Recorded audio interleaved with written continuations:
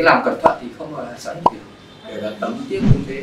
Trước thì em hay lấy của Việt, nhưng mà tấm của bên nó hơi hèm hơi hở, nên bắt buộc phải lấy bên của mình.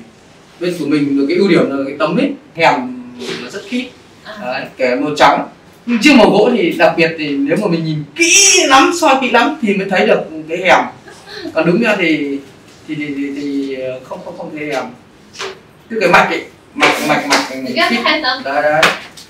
Đấy, tầm 3,5 4 mét. Chủ nhà hoặc là khách nó phải nhìn kỹ lắm thì nó mới bắt được các cái mạch của mình.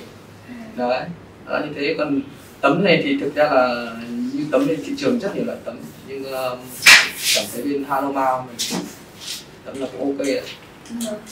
Thế là trước đây thì anh làm cái này là mấy năm rồi nhỉ? Nếu mà tính năm nay năm thứ 6. Năm thứ 6 là cũng đã làm rồi đấy. Năm thứ 6 thôi, nhưng thực ra là thợ thì cũng 5-6 anh em, nhưng không khổ mỗi anh em công trình, nhưng thực ra là em phải chạy nhiều thì để tiến độ cuối năm thì nó cũng đang bận. Tấm bên mình thì sẽ còn ủng hộ nhiều và dài dài. Cảm ơn anh Công rất là nhiều. Thế là trước đây thì trước khi anh làm cái ngành này thì anh làm ngành gì? Trước thì mình làm lái xe. Thế sau cơ duyên nào thì biết đến ngành này rồi bắt đầu làm? Thì nói chung là cũng có ông anh dẫn dắt. Em đi phụ cho người ta 3 tháng là bắt đầu em bóc tách em làm riêng được. Đúng 3 tháng. 3 tháng xong bắt đầu bóc tách ra là thợ chính luôn. Khoảng một năm là bắt đầu là cầm quân là đi làm cái mảng nhựa. Thực ra là chị là bây giờ cái mảng nhựa trên thị trường rất nhiều thợ từ không nhôm cửa kính nhá, hoặc là bên hàn xì cơ khí, người ta cũng về nhảy sang. Nhưng vấn đề là để mà làm trẻ thì bây giờ thực là ít thợ. Nói chung là để là kẻ pha của trần này, như các chị làm nên ví dụ để các cái góc các thứ cắt nhá, các chị để ý chứ thợ nếu mà thợ không chuyên nghiệp người ta cắt vẫn hở. Thế là trong quá trình làm trước giờ có phải bảo hành bảo trì nào cho công trình? Thực ra là nếu mà để nói bảo hành chưa bao giờ phải đi gọi là bảo hành bảo trì hoặc là nó hỏng mình phải sửa chữa gì cả. Tức mình làm được đâu cũng được thì đấy. Một cái câu nó hơi tế nhị, anh em làm cái kiểu chụp giật ấy, thì nó chỉ gọi là phút chốc, gọi là 1-2 tháng hoặc 1 vài năm. Mình đây là mãi mãi luôn.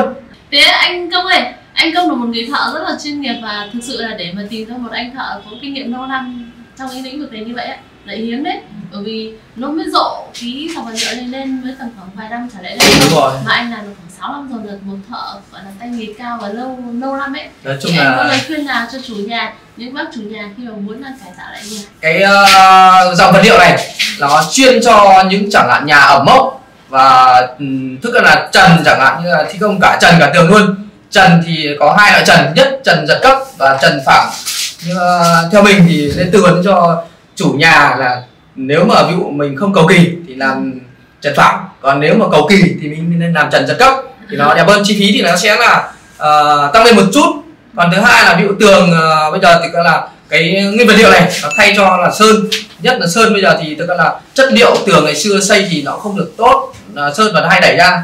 Thì khuyên tất cả người dân mình nếu mà chẳng hạn tường nó ẩm mốc thì nên dùng nguyên vật liệu nhựa nano. Lê Hạ Haroma này thì nó sẽ đảm bảo.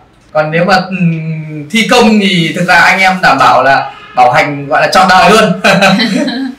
Rồi, thế anh Công là hay làm ở những khu vực nào nhỉ? Mình thi công tất cả các tỉnh thành, nhưng đa số là khu vực Vân Đình, Ứng Hòa. Vân Đình, Ứng Hòa đúng không? Đấy, khu vực Hà Nội.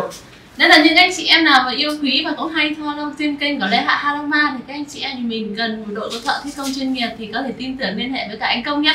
Anh Công thì cơ sở chính thì ở Ứng Hòa, nhưng mà các cái khu vực như ở Hà Nội thì anh hoàn toàn thể đi và di chuyển đến để phục vụ cho bà con với mình. Cảm ơn anh Công đã đưa ra rất là những cái lời khuyên cho những anh chị em nào đang có nhu cầu cải tạo lại nhà của mình, và chúc cho anh Công cũng như là anh chị em có thật nhiều tay nghề cao để mang đến cho những cái ngôi nhà của chúng ta có một cái không gian trở nên đẹp hơn. Và cảm ơn anh Công đã tham gia chương trình. Chúc bà chủ Haroma là càng ngày càng phát triển.